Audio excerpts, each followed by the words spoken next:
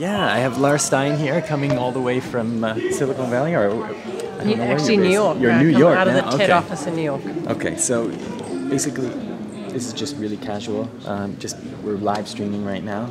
Great. Maybe you can tell us a little bit. Hello, Kelly.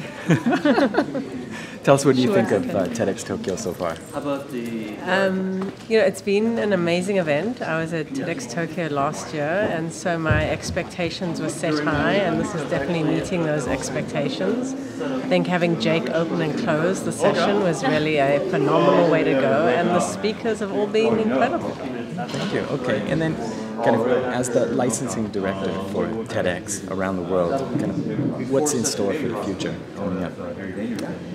TEDx is very much a community-driven program, so I need to reverse that back to the Japanese community and say that really we've created a model here that has a lot of flexibility built into it.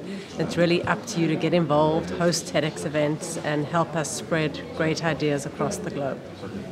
Perfect. Well, we're going to let her grab something to eat, something to drink before the next session starts, so thank you. Thank you. All right.